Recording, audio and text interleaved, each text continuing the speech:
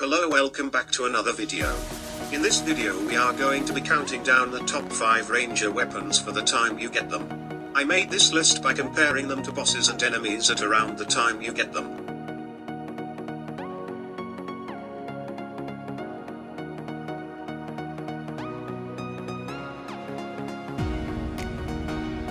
This has a base damage of 31 but is insanely fast.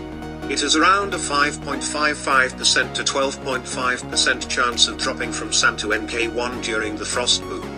It is very inaccurate, so I recommend using chlorophyte bullets because they home in on enemies. In my opinion, it is one of the best weapons for fighting the pillars for the first time.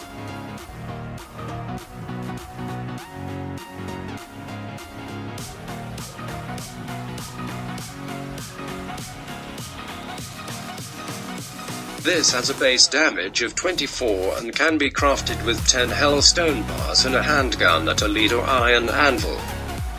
Handguns are found in chests in the dungeon after Skeletron has been defeated. It isn't auto-fire, but it can still fire pretty fast. It is insane against the wall of flesh and some early hard mode enemies.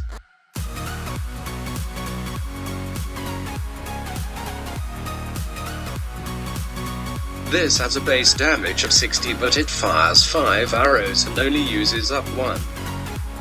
It has a 20% drop chance from Duke Fishron.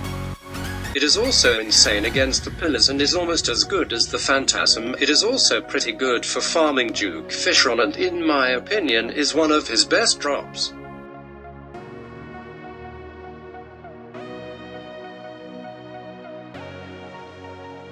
This has a base damage of 43 but rains arrows down from the sky.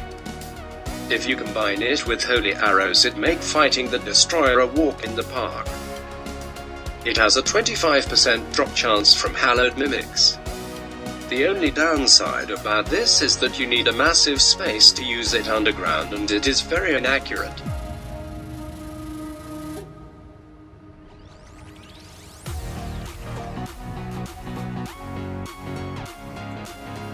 It has a base damage of 25 and is crafted with mini shark, illegal gun parts, 5 shark fins, and 20 souls of mind. I used this weapon so much and without it I think I would still be stuck on the twins. It can even be used up until Terraria.